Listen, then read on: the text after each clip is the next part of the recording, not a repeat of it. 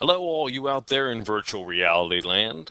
I teach a lot of education majors physics, and I wanted to propose a solution or an approximation, if you will, for the nature versus nurture debate.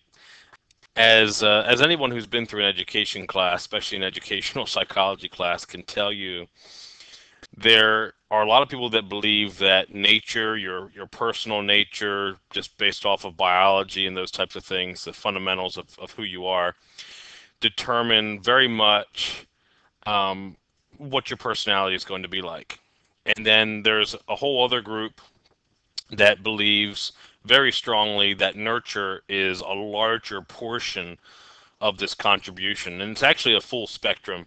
And I wanted to relate some pertinent conceptual physics topics to this. And the one that I really think is appropriate is vector addition.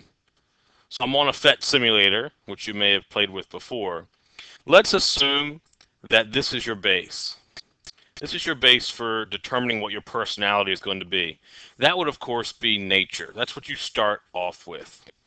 It's not about what you're born into. It's not um, you know, the people that you're around or the neighborhood you're in or any types of ideologies. This is your fundamental self as born and as your nature develops apart from environment. Now, if we take that and we do a little head to tail vector addition here, then you can actually see that as your experiences change, the sum of these, which is the resultant vector here, also is going to be affected. So let's say you start off brand new, you basically have no experiences. Then your personality is completely made up of crude nature. And then as your experiences grow, that crude nature, that personality now is being attenuated and very much influenced by your nurture side, by the environment, by the things that you think and the things that you experience and the people around you. So you can actually change this ratio very easily over time, and it's actually inevitable.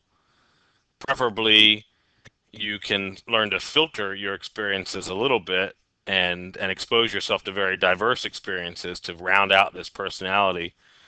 Um, you can also weaken the strength of nature. That's what I believe you could do. You could actually weaken the effect that it has on you, not necessarily by taking this vector and making it smaller, but just by making this a much larger ratio. Perhaps this becomes less important to you. So even if you can't forget your nature, you can at least make it less important. But sometimes you're very stubborn in your ways, and your personality is very strongly based on what your not what your environment shows you, but what your nature has made you up. So not very eloquently put, but I think you get visually the idea that each one of us does have an overall personality. Some of us might be closer to our base nature, some of us might be more refined by our environment, and depending on this environment, we'd have different flavors of personality.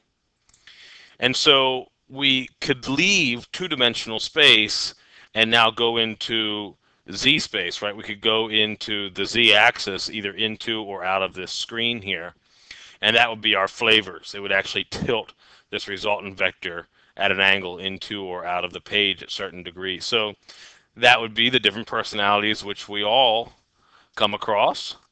And I just think it's an interesting way of thinking about nature versus nurture.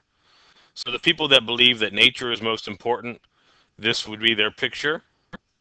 And the people that believe that nurture is most important, this would be their picture. Or they could say nature is just a little fundamental thing that you build off of, and then all of your experiences add up to put you in some other direction. And that's not to say that this has to be exactly that ratio either. You can change the ratio of these Again, changing the strengths and maybe even the flavors of your personality by either going into and out of the Z-axis or even changing this, making it more obtuse.